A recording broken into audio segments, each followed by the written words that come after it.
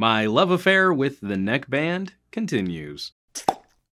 LG has been a bit quiet lately, but then bam, 3 new models of Tone neckbands get released, and I've been spending a couple days with the LG Tone Flex HBS XL7 Bluetooth earbuds. Just rolls right off the tongue. Simple, lightweight. This design is LG's hallmark, discreet with retractable cables. It's familiar, and I dig it. From my last set of Tones, these are sleeker and tidier. The earbuds retract better under the neckband casing. The button layout is simpler. The neckband is both bendier and feels more durable. It's a nice double win there. And we finally have a USB-C charge port. It's a single driver design touting multi-metal and plastic layers to help carve up the EQ spectrum. And now LG is including Meridian on their accessory escapades, a partnership working really well for them on their recent LG Quad DAC phones. Now, Bluetooth 5, but it seems AAC is the only codec on tap, which is just odd considering LG was the first Android manufacturer to properly support aptX and LDAC on their phones. Still solid connection, very good range. Battery life has been solid. LG claims 8 hours on a charge,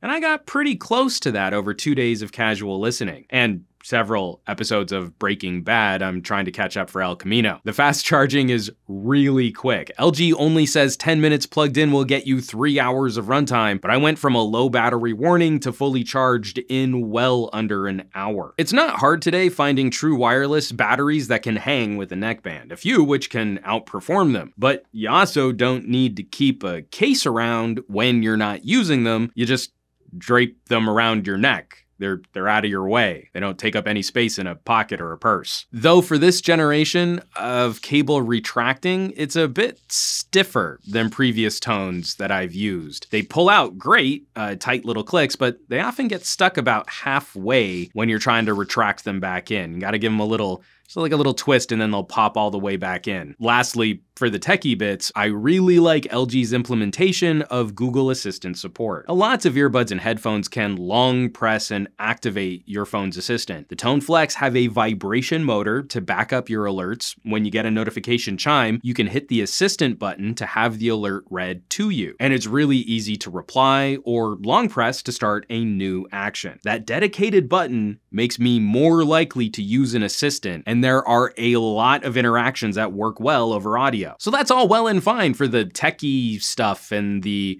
convenience stuff, but these are earbuds, so how do they sound? Out of the box, a little clumsy. I really like seeing this Meridian label. And LG is talking up the onboard 32-bit DAC, supposedly upscaling your music. But for this big talk, the tuning felt off on my first listen. First, this multi-layer tech is competing well against some of the dual driver options in this portable wireless audio space. Not quite as robust, but these things have respectable range. Mids are full, the lower mids are rich, and there's a nice saturation to the sub bass. Full without completely stomping on detail. And if you've seen any of my other headphone reviews, here's where I would normally complain about how sensitive I am to highs, but for once, I was a little disappointed. I hate it when pop tracks get shrill, but I really wanted more sparkle on those first test listens. And I thought this might be a limitation of the single driver. Maybe you can only push this driver so far through the EQ range.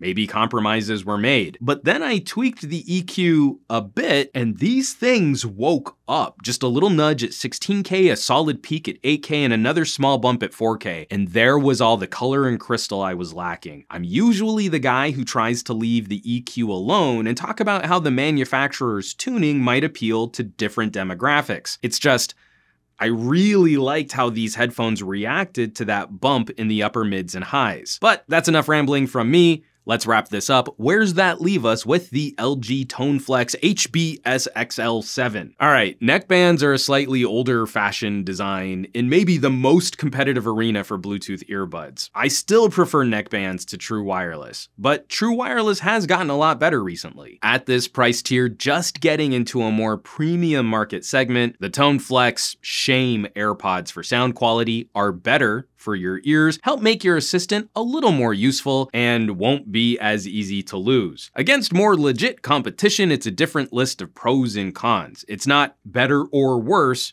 but what features and tuning you prefer. Say against OnePlus's multi-drivers. OnePlus has a sharper response in the mids, but the tone can deliver a fuller low end. Having to tweak the EQ for the highs might sound like a deal breaker, but the One More triple drivers can sound muddier by comparison, and they benefit from a similar lift in the highs. The XL7 do the gig, and they do the gig well. So don't write off the NeckBand. They still have a lot to offer folks for audio quality and for real life convenience. I'll leave some links in the description down below where you can find more info on this new line of LG Tone earbuds. As always, thanks so much for watching, for sharing these videos, and subscribing to this channel. More than just nerding out on popular accessories, we want to make sure folks know about options which might fit them better, or for options that might sound better to them. And if you'd like to help support the production of those conversations, there are links below, or you could consider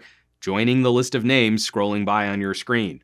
A growing community of fun, like-minded tech pals, a huge resource for me producing reviews and editorials. They're good people. I hope you'll check them out. Now, you know where you can find me around the rest of the internet, at SomeGadgetGuy on the Twitters and the Twitch and the Facebooks and the Instagrams, and I will catch you all on the next review.